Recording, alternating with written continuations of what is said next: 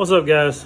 All right, two more big concerns that my viewers have had. I've been reading the comments that y'all leave.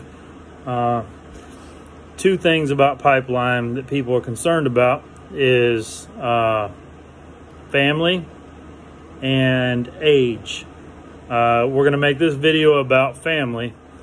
You know, if you're a family man, such as myself, what are your options if you're wanting to start working on Pipeline, regardless of age? We'll leave the age out of this one, even though I'm 38 years old.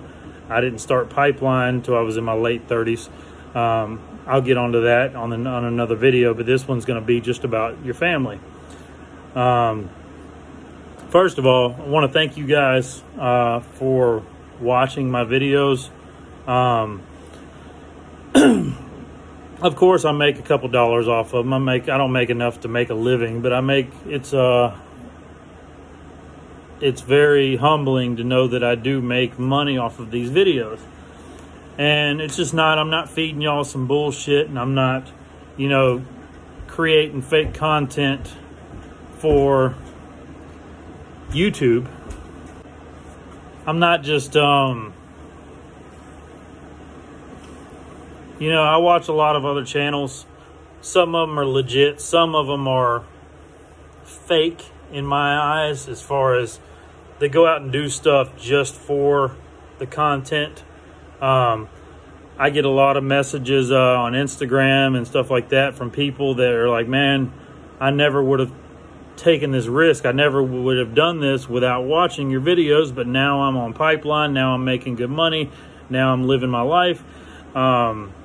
So it makes me feel good to know that some people, you know, take what I have to say and use it for their own lives to get where they want to be.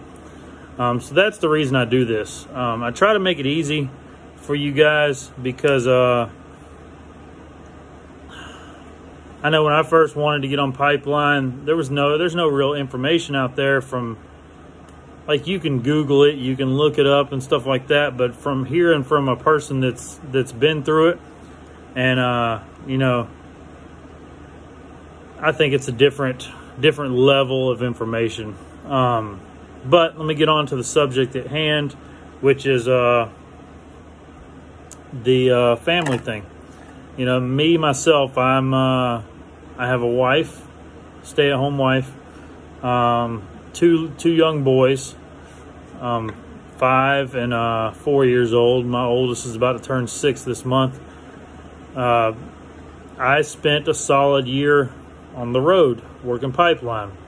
I'd come home on the weekends, you know, like once a month, or the longest stretch I was away from my family was 3 months. Spent 3 months in West Texas without seeing my family. That was tough. That was probably the toughest time of my adult life, being away from them that long. And during that time, I was having, you know, marital problems as well. Me and my wife just weren't getting along, and we were actually going through a divorce. So when I say Pipeline is tough for a family man, it's very tough. Very tough. But you have options. You have options. You can do just like I did, you know, leave your family at home, go to work.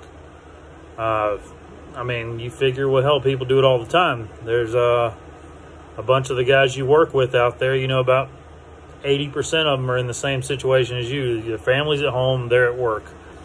Got bills to pay, right? But there's 20%. I could be, don't put my percentages, don't mark them in stone, or don't take them for granted. I'm just saying, I'm just making up numbers here. But about 20%, from what I've seen, have their families with them. What do you mean has their families with them? Well, what I mean is they take them with them on the road. They live in their RV. And you're like, oh, that sounds so horrible, man. That's just living in a camper full time. You know, the guys I know that do it, they have very, very nice campers. One of my best friends, the guy that gave me my first job on Pipeline, my buddy Justin, him and his wife and their son have been on the road for, I think, 10 years. Maybe a little more, maybe a little less. I'm not 100% sure, but about 10 years. They have a home back here in Mississippi where I'm from. They have a nice piece of property, nice house. You know, they got tractors and race cars and four-wheelers, and they got a bunch of nice stuff at home. But they only come home, you know, I'd say out of a solid year, they're at home for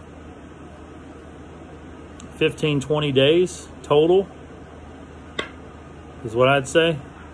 And you're like, man, that sounds horrible. Man, they are living the life. I'll tell you right now, man, their son, which she homeschools, of course, because you have to. I mean, you're on the road, you're going to homeschool your kid. Her son is one of the smartest kids I've met. Perfectly well-mannered. She homeschools him herself. He's probably 2 or 3 grades ahead of every other kid his age I've known. Very, very smart. And, you know, this kid's got to see the whole country at, you know, 6, 7 years old. I can't remember how old Brody is. But he's been around the country, man. Every time they go and stay at a new place, they go to professional football and baseball games. They go to all the parks. They go to the Six Flags. They go to stuff like that. They go to every beach that they go to. They've been everywhere from Florida to Ohio to North Carolina to Texas. They've been all over the country while Daddy's making money. Mama and son get to go out and play every day. Every day they go and do something. And then Justin is off every Sunday. And they always dedicate Sunday to family day. You know, Justin never does anything without his family. Because I had asked him one time, like, dude, why don't we go out and have a guy's night one night, like a Saturday night or something. Go out and shoot some pool, drink some beer or whatever. He's like, man, I spend my time off with my family. I said, man, I fully respect that. Because I was there by myself. My wife and kids were at home, so I didn't have a family there with me. He did. Every day he gets off work, Megan, his wife, has dinner ready. I mean, she cooks every day. They grill out. They eat outside on picnic tables and stuff. And it's like a year-round camping experience for them. And they spend every Sunday together. And he gets to go. When I say living the life for Justin, it is the life that he wants. You know, he's making great money, pipeline money he couldn't make back home. Couldn't even make half what he makes out there back home. And he knows that. That's why he keeps pushing out there on the road. But he lives the life of a pipeliner with the benefits of having your family there. He gets to sleep in the same bed with his wife every night. He gets to put his kid to bed. He comes home to them. So, if one of your options is to have your family out there with you, you're going to have an RV. There's no ifs, ands, or buts. There's no other way around that. You're going to have an RV. My family came and stayed with me for 2 months during this summer when I was in New Braunfels, Texas. They came and stayed out there with me. And I was in Kemah for a couple weeks too. But man, that made life so much easier when I go to work and have my wife and kids there with me every day. You know, I get off work, I come home as in my RV, and you know, go out there, play football with my son while my wife is grilling up some dinner. We go down to the pool. Most of these RV parks have nice pools and stuff, and it was just like a summer vacation while Daddy worked. I mean, when Daddy got off work, we could do stuff together, and on the weekend we can go and do stuff. And every night I got to sleep in the same bed as my wife. So you're going to have an RV. and you're going to have a fairly decent one, because you don't want your wife living in a shithole while you're at work every day. You're making good money, so you need to spend some of that money and get yourself a nice RV. And then you're going to need a second vehicle as well. You know, Megan has a new truck. Her husband has a new truck. He pulls the RV whenever they go somewhere, and then she has her truck to drive while he's at work during the day. I mean, she can't just sit at the camper all day. She needs to be able to go do stuff. So you're going to have a secondary vehicle, a camper, and then your main truck. And that caravan of shit's going to have to follow you everywhere you go.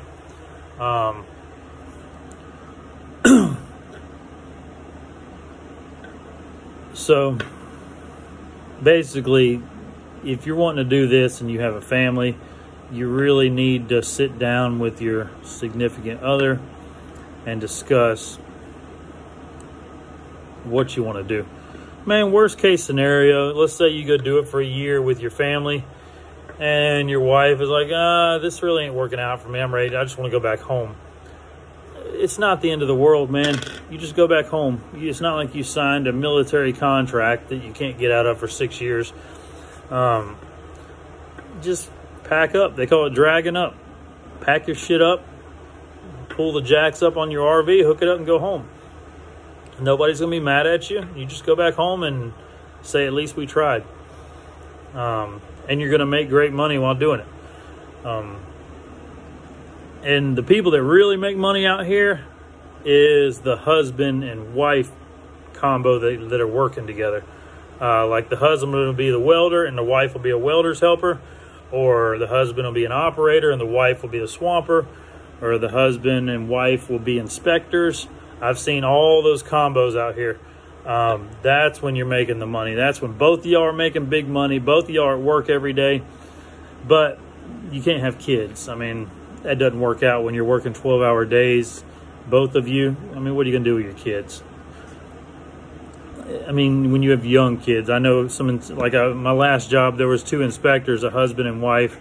Both of them had brand new F-350 Platinums, and they were inspecting on the same job. They were both not in the same truck, but they're both making about, $4,000 a week.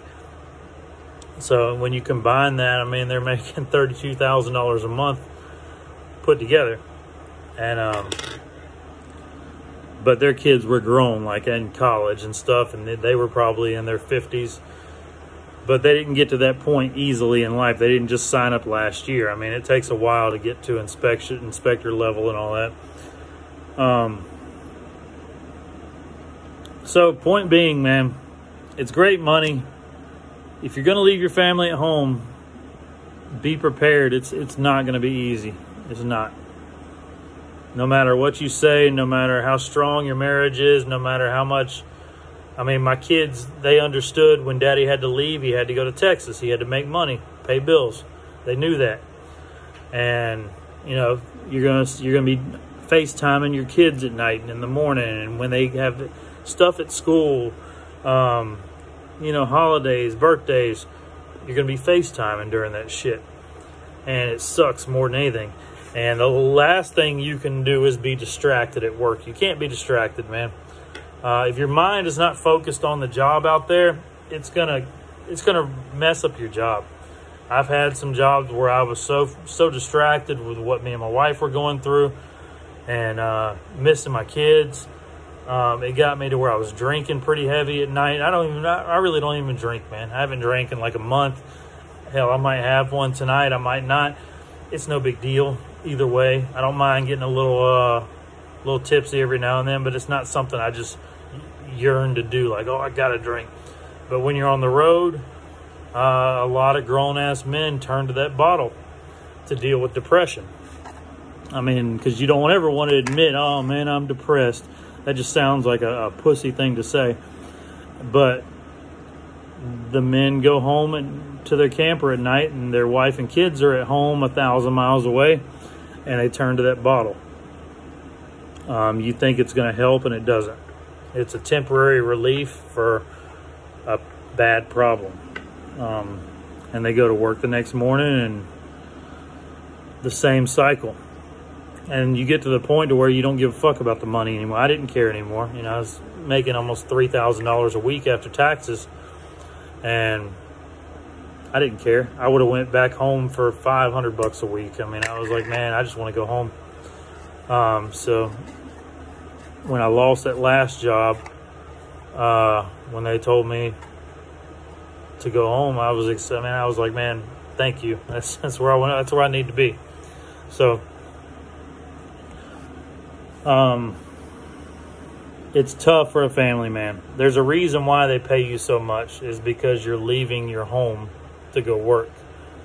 That's why it's paid. That's why it pays so well. So those are your options, man. If you have a family, talk about it with your wife. Just talk about it. And worst case scenario, you try it out and it doesn't work out. You come back home. But anyway, appreciate you guys watching. I'll make another video later today and upload it about the age thing. I have people everywhere from 16 to 60 messaging me and stuff asking if they can work on pipeline. So I'm gonna let y'all know my opinion and my experience with that in another video. So y'all be sure to like, subscribe, all that shit, because I get paid for this. So I ain't gonna lie, I enjoy having that extra check every month. Appreciate y'all. Tune in later.